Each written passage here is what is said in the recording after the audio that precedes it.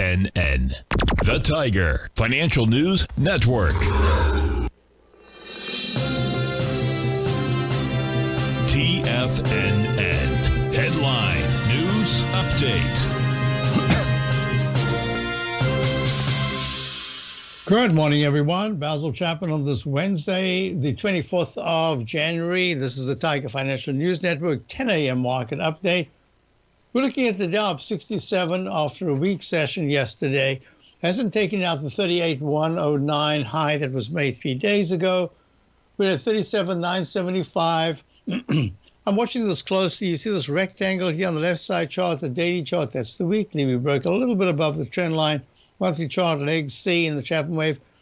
This is going to be very important because if there's a high above 38,109 and in the diamonds above the high of 2 days ago, that kind of changes things in terms of the notation. But in the meantime, I'm expecting some kind of a sideways move here to continue. We're looking at the S&P. Slightly different chart, the S&P, if I can type it in the right place. Typed it into the den by mistake. Excellent, there it is. Right in the Chapman wave inside track repellent zone. Very strong move, all-time high yesterday. Hasn't yet in the cash index made a new high above yesterday's. What was that? 4868.41 high. Today's high is 4893.60. QQQ. Now, of course, Netflix was a huge component. It's just gone to a leg D. And I'm telling you that this is an important moment just in terms of very short term, because I think that we're still continuing that, what I call a digestive phase in the Dow. But in the other indexes, you've got your new all-time highs. But that doesn't mean to say that we can't have some kind of a little bit of a digestive phase here.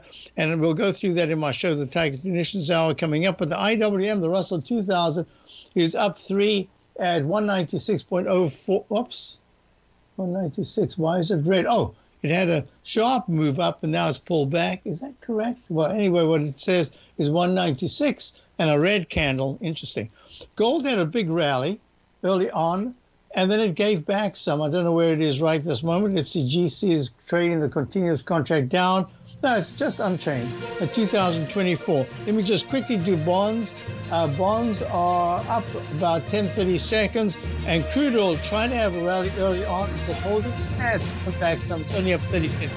I have to tell you, it's a very interesting market. My on-balance volume indicators are very overbought in daily and even weekly charts. So you watch this very closely.